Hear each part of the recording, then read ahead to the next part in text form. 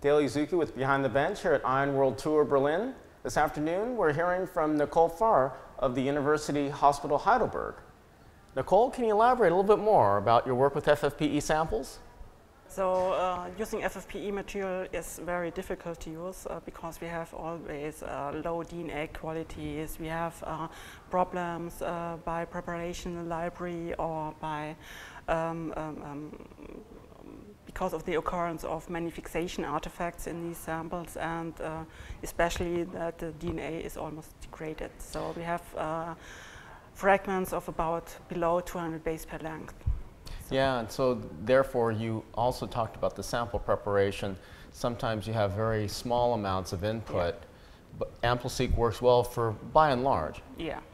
So yeah, it works quite good for even for low concentrated samples. And you said that the failure, sort of the DNA QC failure rate was still relatively low. It was about, what, 7.7% you said? Yeah.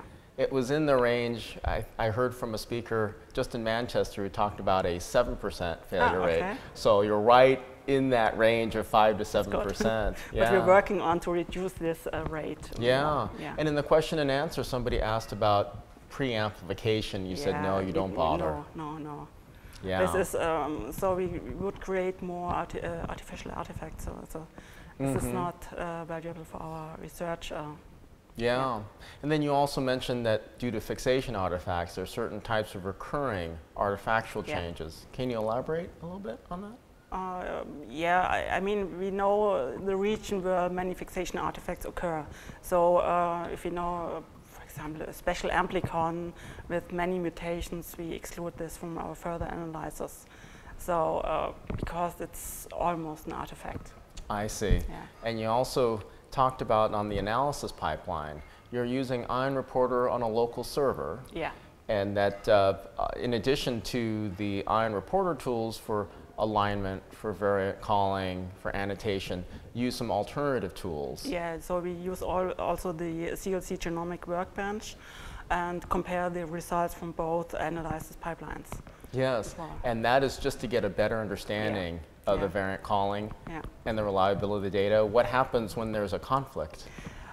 So we go in detail into the IGV browser and look at the sequence in detail and look which is the correct variant, or if there is no variant, or to see if this is a fixation artifact or something else. Yes. Well, great. Thank you very much for your time today, Nicole.